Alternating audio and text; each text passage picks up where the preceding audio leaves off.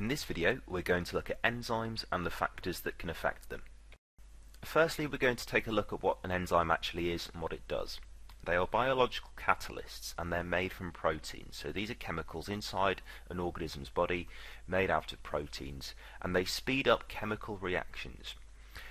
However, crucially, they don't get used up in that process. Therefore, they can be used again to speed up the reaction further. We're going to take a look at one specific example of where enzymes are really useful to us, and that is in the breaking down of food molecules.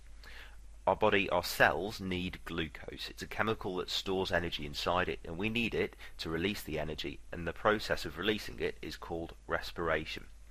However, when we ingest food, it often contains something called starch, and starch is a polymer made of lots of glucose molecules joined together. Our body needs glucose, not starch, so it needs to separate this starch into the little molecules of glucose, and to do that it uses an enzyme. And the enzyme allows our body to access those glucose molecules, so it takes the big molecule of starch, breaks it down into smaller pieces. If left on its own, this process would happen very slowly inside our body, but the enzyme is there to help speed this process up, so we can get access to that glucose that we need for respiration. So let's take a closer look at what this enzyme actually looks like.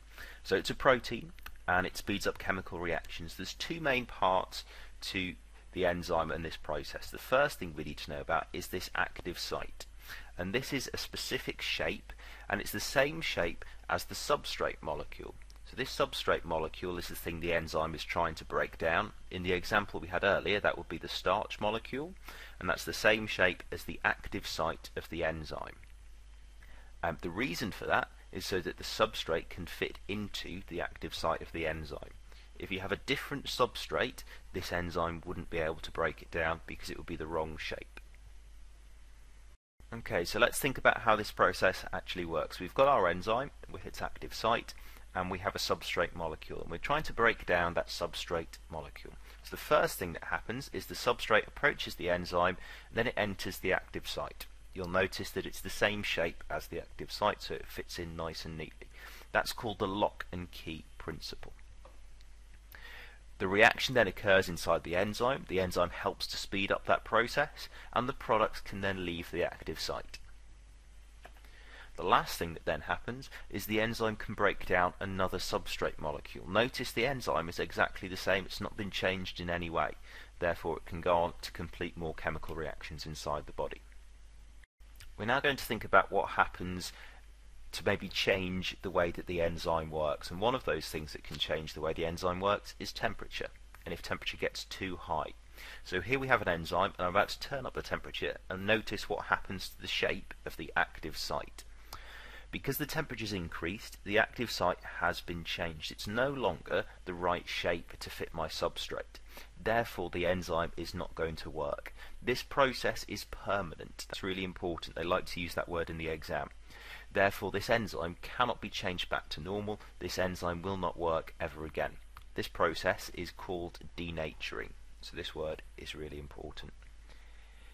It's also important to note that enzymes are not living things, they're not alive. Quite often people will say the enzyme's been killed by the high temperatures. That's not the case because they're not alive. They're just chemical proteins, therefore they're denatured, not killed. So we're now going to have a look at some graphs that show factors that affect enzyme activity, and the first one we're looking at is temperature. So on the bottom of this graph we have temperature, then the amount of enzyme activity.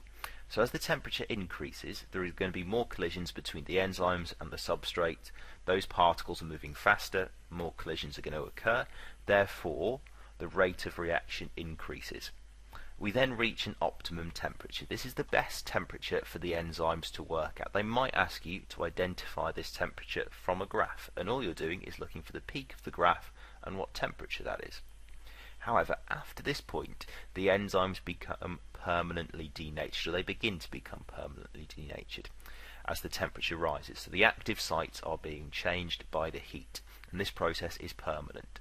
So as the temperature continues to rise, eventually we get to a stage where there's no enzyme activity at all, they've all been denatured, no chemical reactions are going to be occurring.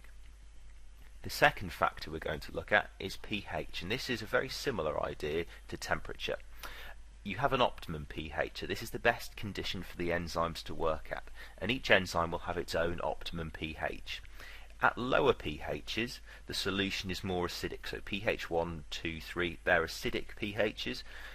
That acidity is going to denature the enzyme, it's going to change the shape of the active site. Therefore, at these extreme pHs, it's not going to work very well. Similarly, as you increase the pH, it becomes more alkaline. Therefore, you're going to get permanent denaturing occurring again.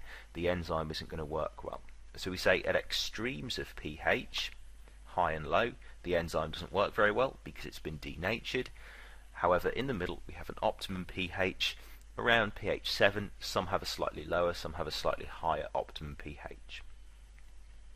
The next factor is enzyme concentration.